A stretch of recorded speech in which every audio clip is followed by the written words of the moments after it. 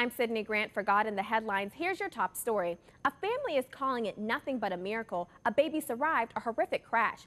8-month-old Bryce Hale was thrown from a car during an accident. Police say a tractor trailer in Arkansas collided with a car carrying the baby and her family. The vehicle spun out of control and hit a guardrail. The baby went flying 35 feet away from the car. Her family told CBS News they spent 30 minutes searching for her.